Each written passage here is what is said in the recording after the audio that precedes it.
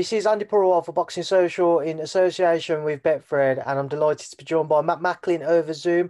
Matt, first and foremost, as always, how are you doing? I'm fine, Andy. Looking forward to the boxing this weekend. It's good to hear. There's another big show coming this weekend, but before we come on to it, let's just go back to this past weekend and Billy Joe Saunders' victory over Martin Murray. Comfortable throughout, but what did you make of it, Matt? Yeah, pretty much what we expected. Billy Joe, too young, too fresh, too sharp, too quick, too mobile. Murray, the good, solid, tough old pro he is, was always going to tough it out. I never foreseen him being stopped because even though Billy Joe had moments where I think he definitely buzzed him, I think Martin's just too tough, too proud, and too experienced. Knows how to survive those moments. So it was pretty much what I expected. Like I said, Murray's had a fantastic career. Should have been a world champion, but timing is key, isn't it? And he never got the rub of the green on the nights that he should have. And at this roll of the dice with Billy Joe, timing, his timing just didn't suit. His time had been, you know what I mean. Where it's Billy Joe's time now. I think what we'd like to see now from Billy Joe is that he builds on this. He got 12 good rounds under his belt. He needs to get back out soon as, not waiting another year before he boxes, loses that momentum, and then has to start again. I think I'd like to hear now that he's boxing end of February, March, sometime around then, in some kind of a big fight. Or maybe that's unrealistic, but maybe the winner of Canelo and Callum Smith, that would be nice. Maybe that wouldn't happen in March, but the winner of that would be nice to see Billy Joe fight. They're the big fights he needs, I think. With his performance, he was relatively comfortable from watching it. Was there any kind of surprises that maybe he didn't put his foot on the gas a little, maybe look to get the stoppage?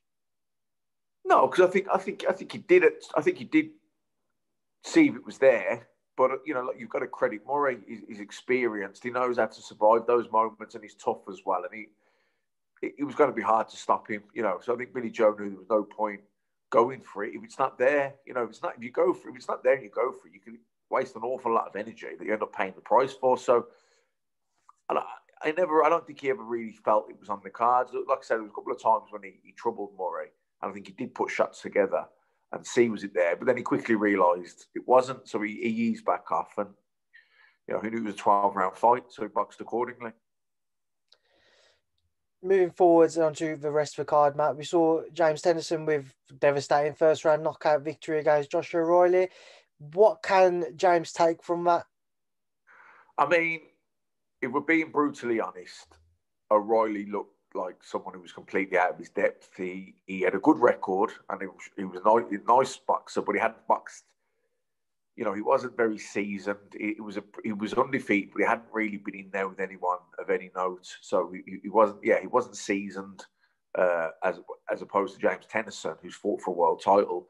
He's had a few losses. He's regrouped. He's reinvented himself. He's gone up in weight. This is a guy who now is probably, I think he's 27 years old. He's probably at his peak, or certainly coming into the peak now. Like I say, he's learned lessons. He's had his setbacks, and he's come again. So now these next few years are probably going to be the years of his career. So, Joshua Riley really was just out of his depth, But what I will say about Tennyson is I think he's you get guys who have stoppages on their records, and then you get guys who have knockouts on their records. When they hit you when you hit their opponent, you can see that they're very heavy-handed, that they've got genuine knockout power, one-punch knockout power. And I think James Tennyson's one of those guys. He's very heavy-handed, and he knows he's got that power as well, so he can afford to be patient.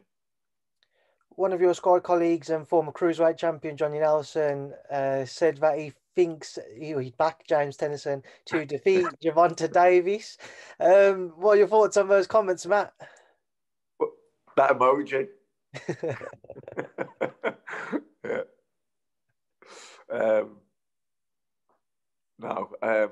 Listen, I think Gervonta Davis might be the best lightweight in the world. I mean, I think you've got Lopez, Lomachenko, because, Lomachenko's still right up there. Lopez beat him, but he's still Lomachenko on another day, Who knows? So I think you've got Lomachenko, Lopez, and I think Gervonta Davis. Even I'd even put above Devin Haney. Don't give him Devin Haney's got lots of talent, and he may well be up there as well. But I don't think he's as proven as the others yet. Leo Santa Cruz, what he did to Pedraza at that time. I mean, Leo Santa Gervonta Davis, what he's done to Leo Santa Cruz, that knockout. He's established himself right at the top of the bunch, as has Lopez with the win over Lomachenko. And Lomachenko's, like I said, didn't win against Lopez, but he's still up there. Then you got guys like Luke Campbell, you know what I mean, who are a lot more proven. And he's fighting Ryan Garcia. So Devin Haney's definitely gonna have a fantastic career, and he may well establish himself to be the very best of the bunch, maybe, but he hasn't. I don't think he can say that yet on who he's beaten. Where Santa Cruz, he's proven, isn't he? I think Johnny got carried away in the moment there. Listen, Dennison can bang, don't get me wrong, so he's got to punch his chance with anyone. But no, I think he's. Listen, you can get excited sometimes when you're watching a fight. I think Johnny got excited.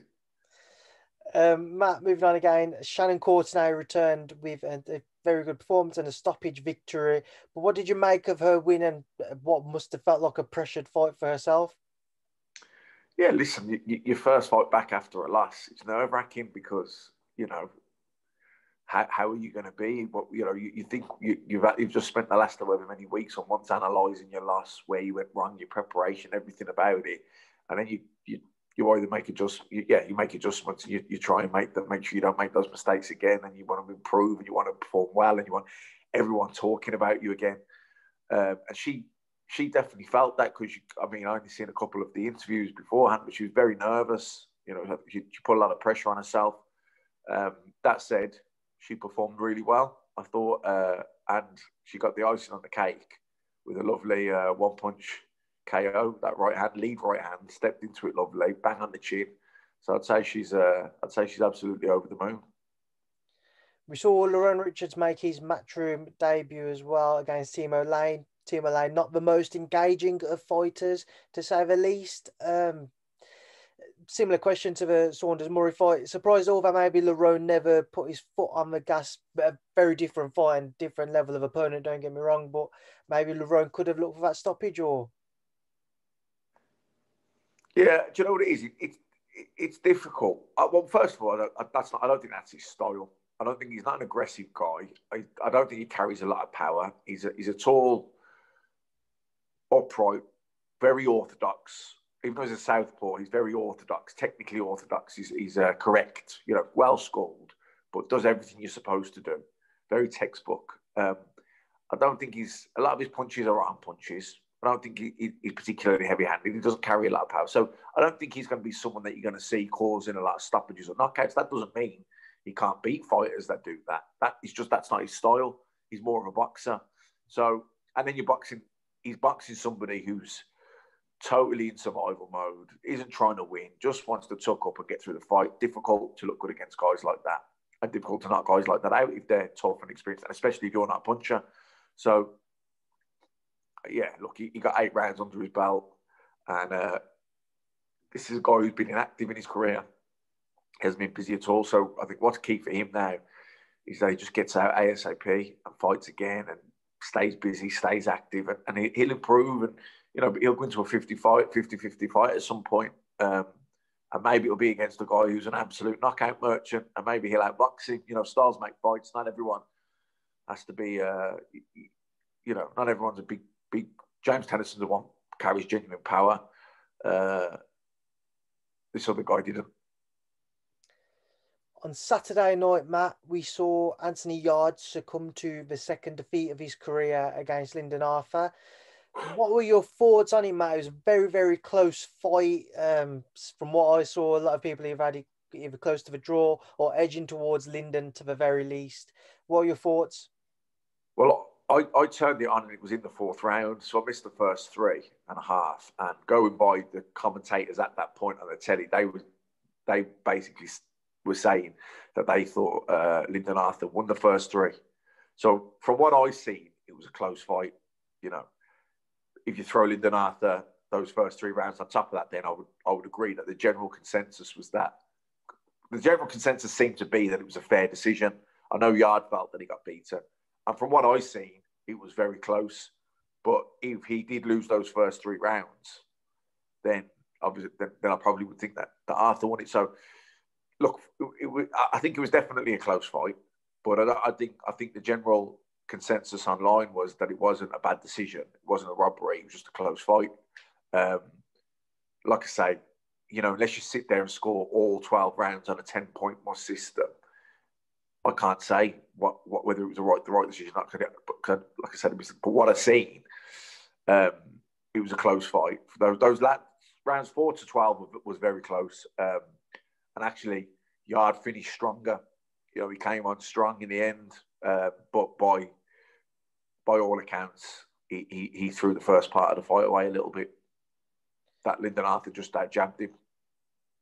I had it as a draw, maybe edging towards Lyndon. I did give Lyndon the first 3 rounds of the fight, to be fair, as well.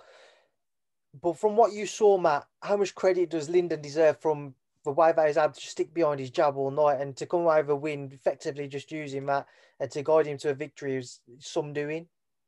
Yeah, well, it takes a lot of discipline to have a game plan, to have your tactics agreed with your trainer, and then to stick to it for 12 rounds and not get engaged and dragged into a fight. Because I think at times Yarde was certainly pressing, and I think he would have liked it fought at mid-range or close quarters where he can, you know, put his combinations together. But Arthur kind of controlled the distance with the jab and the feints. And every night, he didn't throw many right hands. A lot of people were thinking as he broke his hand, I even thought that myself watching it, but then he would throw it every now and then. I think he was wary. You know, Yarde likes to walk in with his pressure you with his presence, which makes you throw that right hand. He likes to shoulder roll it and then fire back. So I think he must have been caught with that early in the fight, Lyndon Arthur, because he was very reluctant to throw the right hand. He was wary. When he did throw it, it was good.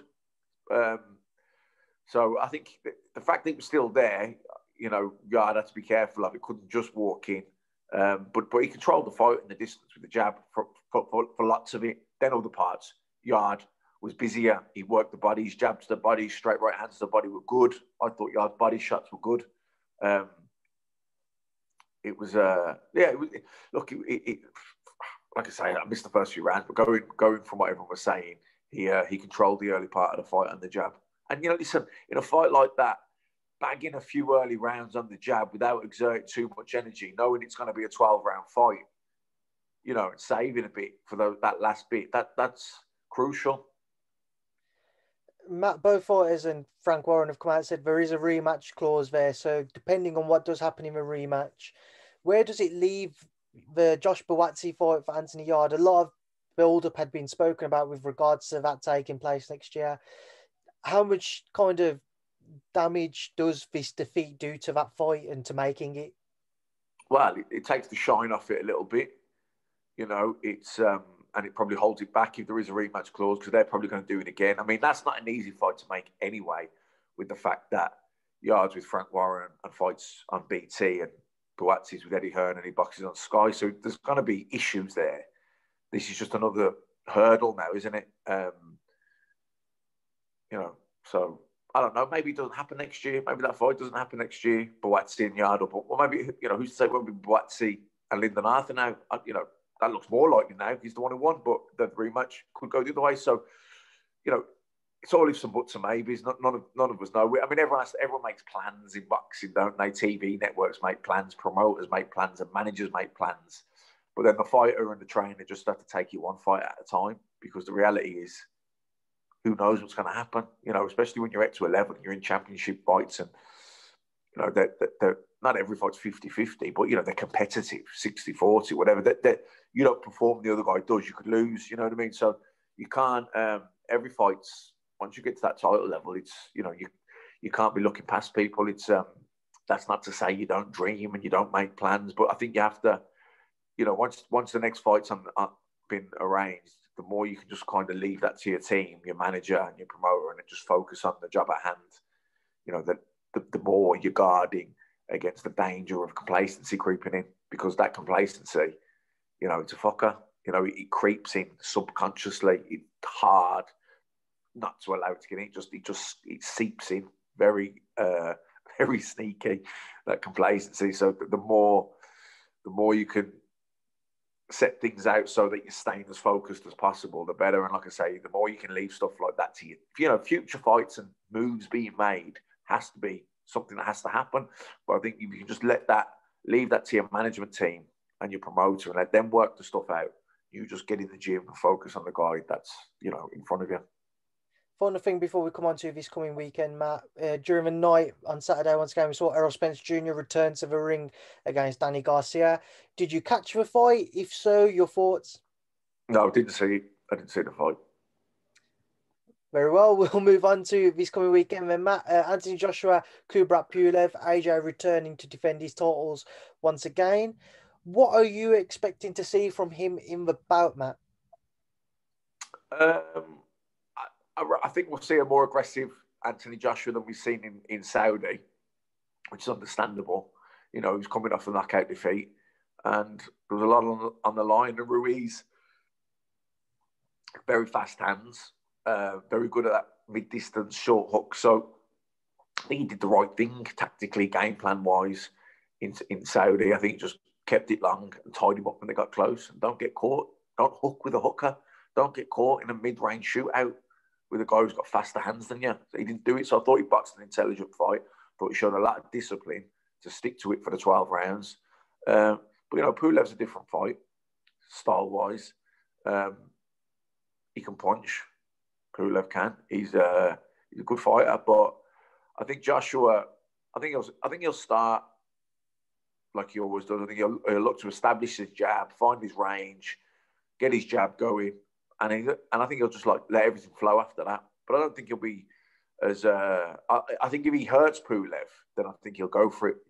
I don't think he'll be as restricted game plan wise, tactics wise for this fight as he was for Ruiz. I think Robbie McCracken had it drummed into his head going into that fight. I don't care about no knockouts. I don't care about no exchanges. I don't care about looking exciting. I just care about winning the fight. Box it long, tie him up when you get close. Don't get involved at mid-range. I'm guessing that's what the tactics were because that's how he boxed. But I don't think it'll be as, I don't think tactically it'll be as stringent this time. Is there a pressure on AJ, Matt, to get back to kind of what we've been used to seeing throughout his career, that more vicious side to him, that knockout artist that we've seen up until the Parker fight when he went to points, and obviously the defeat to Ruiz? Is there a pressure on him to get back to that against Pulev ahead of what would hopefully be the Fury fight in 2021 for the undisputed titles? I don't know. Not as far as I would think. Not as far as I could see. Well, why? He lost one fight, which was catastrophic by the fallout and the aftermath and what everyone was saying. Yet he went straight back in to the immediate rematch, even though a lot of people thought that'd be a bad move. He boxed intelligently and very disciplined to get the win in Saudi. And now he's fighting his mandatory challenger. And on the other side of that could be potentially the biggest fight ever between him and Tyson Fury. Why would you put unnecessary pressure on yourself to look exciting? He's looked exciting. You can't be exciting every single fight. And if you try and look exciting, if you focus more on how you look rather than winning, then I'll give you this way. So I can only speak from my own personal experience. Anytime I felt more focused on looking good, I boxed rubbish. When I was just focused on winning, I boxed brilliant. When I was just, ironically, when I was focusing on how I looked and how I was going to win and I wanted to look exciting or I wanted to look like a nice, clean boxer or whatever, I boxed rubbish. I went down levels and I boxed terrible. When I was focusing just on the win, I boxed well. And that's because when I was focusing on the win, I had a genuine level of fear in me, a good level of fear, that level of fear that makes you sharp. You know, I wasn't thinking on how I looked with what style of getting the knockout and being aggressive because everyone will be talking about it. Because then you're worrying about loads of bullshit. When you're just focused on winning, that means you are giving the person you're fighting the right amount of respect. That all you're focused on is getting that win, even if that's by 1 round on a split decision. Just getting the win. Then you're giving your opponent his due respect, and that'll mean that your mental preparation, your focus, everything is as it should be, and then you'll perform well. But if you start thinking, I want to look aggressive, I need to do this guy quicker than such and such a one, now you're not giving this guy the due respect. Now your focus and your mental preparation isn't where it should be. You'll come down the levels and you won't box well. If you just focus on getting the win, that to me tells you this is a tough fight here. I don't care how I win, as long as I win. Chances are you'll box well. Just want to work through the card, Matt, and moving forwards. Hughie Fury versus Marius Vac. On paper, I think most would expect that to go the distance. What are you expecting there? Probably. I mean, he's a tough guy, isn't he? Vac and experienced, and Fury's not overly aggressive. You know, he's not aggressive. He's more of a boxer. I've never seen him to be particularly heavy-handed with one shot. He's more of someone that outboxes you, outmoves you, outmaneuvers you, outboxes you. So no, I don't think that'll be a knockout. I think Fury beats on points. Macaulay Kuzman, it's an interesting matchup in itself again. Your thoughts on it? Yeah, man. Good fight. It is a good fight. Kuzman's good, but I like Macaulay. He's very relaxed. He doesn't load up. He just puts them shots out there. Just keeps you off balance, and it's a good fight. Yeah, I think Macaulay will win. Now, unfortunately, we've seen a few fights fall from this card, Matt. One other world title fight, which would have been between Lawrence Okolie and Krzysztof Glowacki, for falling off it due to Krzysztof testing positive for COVID. Frustrated or gutted for Lawrence, Matt? Yeah, disappointed for him. You know what I mean? He was world title shot and the coach, chief support to Joshua just before Christmas. You know, to really set him up for a big next year. But he'll have a great next year anyway. You know, that fight will come. You know, he's I'm sure he's definitely still going to box. They're going to find him a new opponent. So, at least he fights, and then he's on the cusp of that world title shot anyway. So, look, it is a setback. It is disappointing, of course it is, but he just has to get past it now and focus on the new opponent. We've got Kezashvak returning after his last defeat against Mark Leach. Again, similar situation to what Shannon Courtenay was this past weekend. Pressure. How important is it that kind of he doesn't allow the situation to get to his head? And what do you think of the fight with Ashlane? I haven't seen enough of Ashlane. I can't give a massive opinion on that. But I think Ashback will just need to do the same as Shannon Courtenay, just as anyone does when they're coming off a loss. You have to put it behind you. You've got to learn, take what you can from it, what lessons you needed to have learned. You've worked on them in the gym, and go out there and perform and hopefully get the win. And then your career's moving in a positive direction again. Look, Mark Leach boxed absolutely brilliant that night. That's taking nothing away from Ashback. Obviously, that was a fight he thought he was going to win, but they'd trained together, they'd sparred together. That can be misleading sometimes. Look, he'll want to come back with a win, and I'm sure he'll be totally focused. I don't think he'll look, there's pressure to a degree, but there's pressure every fight you have in your life. You never want to lose. So look, he'll be fine, I'm sure. Just get your thoughts on a couple of other things, Matt, before I let you leave to enjoy the rest of your day. A fight which I know you'll be very excited for, Floyd Mayweather versus Logan Paul, seems to be officially announced for next year. Just kind of your thoughts on it once again.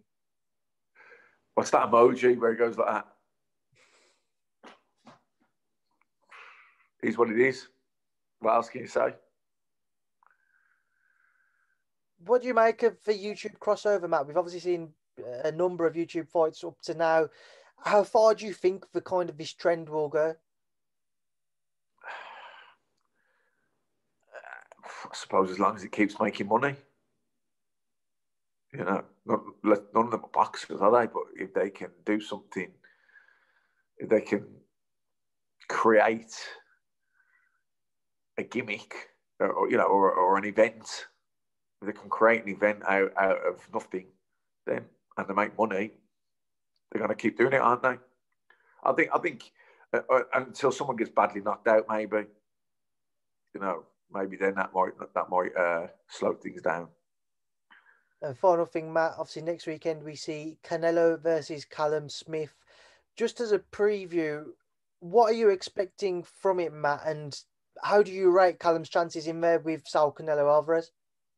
Listen, Canelo's the number one superstar in boxing. He's at the top of his game, but there's probably a couple of people that you give a real chance to beating him, and one of them is Callum Smith. He's a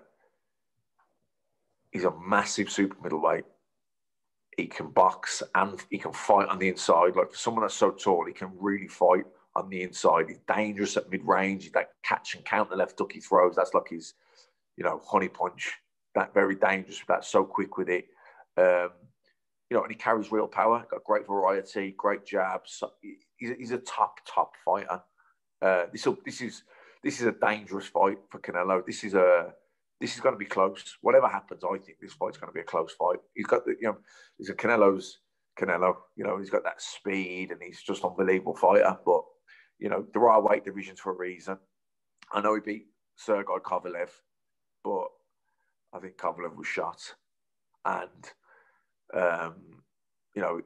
he beat Rocky Fielding. But Callum Smith did Rocky Fielding around. So I think this is one of the most dangerous fights Canelo's ever had. I saw an interview a couple of weeks ago where Eddie said that there is no rehydration clause. How key or how big of a difference do you think that will make for Callum? Well, do you know what? I don't think Canelo takes a lot out in water, and Callum, all fighters do, But I don't think Callum takes as much out as people think. I know there's a lot of people that take a lot more. Do you know what I mean? I think Canelo will probably be taking about the same out in water because that's the way he does things. Where, I don't know the exact details of these, by the way. This is just an opinion, but I know I know it's a few years back now, but Callum didn't really, even though he was massive as a super middleweight, he didn't overly struggle. He wasn't actually too bad. So the rehydration clause, I just think, look, both guys are going to rehydrate up to wherever their optimum weight is. It'll depend how much water they take out. That's what it'll be. But it's good that there's no restrictions and all that, because that's just, I think that's rubbish. You either box at a weight or you don't. You don't want to box at the weight. You're trying to make stipulations and control things and put conditions in, which, down through the years, the marquee fighters have done. But I think that it's a little bit of a blemish on that win. Matt, we'll leave that there now. I'll leave you to enjoy the rest of your day and the coming week. I appreciate your time as always, and thank you for speaking to Boxing Social. Thank you.